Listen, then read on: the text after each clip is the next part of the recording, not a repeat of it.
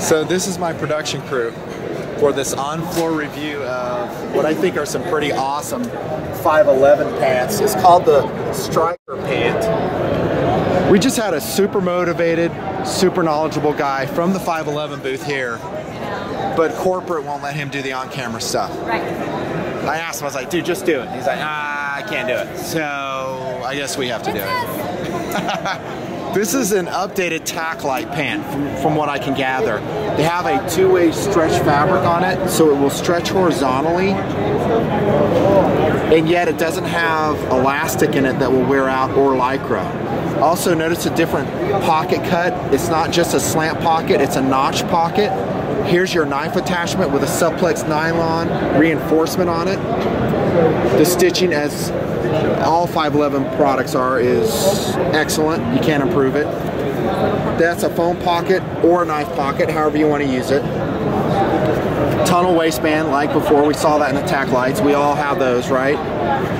This is a double AR mag cargo pocket if you want to carry that. And what I like they did is they moved it higher on the thigh, so your moment arm isn't down here, so when you have weighted mags down, as you start to run, they're up higher. I've always said that if you're going to wear a drop down, this is a pistol I'm talking, you're going to wear it right here.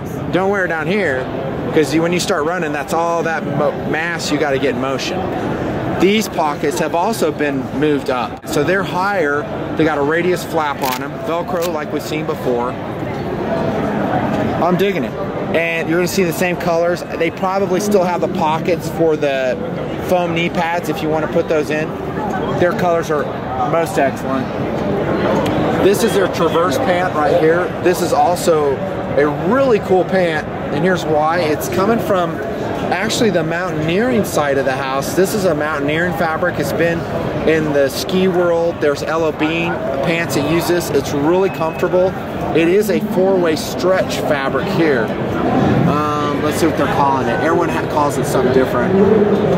It's the same fabric though. You can see the coloration on it. It's kind of that mud coloration that's excellent. They do have a pocket reinforcement for your knife here. These are mesh pockets here, not in the Striker, so they're going to breathe well. I have found the mesh will cut on you over time. There's several of my pants, both from Ella Bean and other makers I've had, that you're going to have to sew that up over time. I'm not sure about this. Cargo pocket looks like it's riding higher, like the Striker pant. Let's see if they have mag. No, they don't. I wouldn't want it anyhow. They got some loops in here. They have elastic loops for it.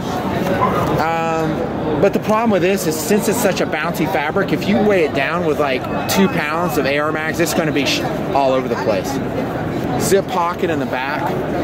This is a really cool pant. This is basically a tactical pant from the mountaineering community. The disadvantage is it will snag. This will snag and the threads will pull out on it. If you're crawling around the dirt and the weeds, this is not going to be nearly as durable as this. So this is a 65 poly, 35 cotton weave, and as you can see, it's kind of the ripstop gridlock weave. That's a durable pant. These ones here, that one's like the cargo, whatever they're calling it. I'm not too stoked on those, because those are cotton canvas pants. I don't think they breathe well. I think they wear well. I think they're heavier though. This is going to be a lighter weight fabric. This weighs nothing. So if you're doing like a tactical course and it's 90 degrees out, I'm wearing that. It's not even close. This is a Real Tree TacLIte Pro. So this is the old TacLIte Pro that you saw, right? Look how cool that is. I still love the TacLIte Pro.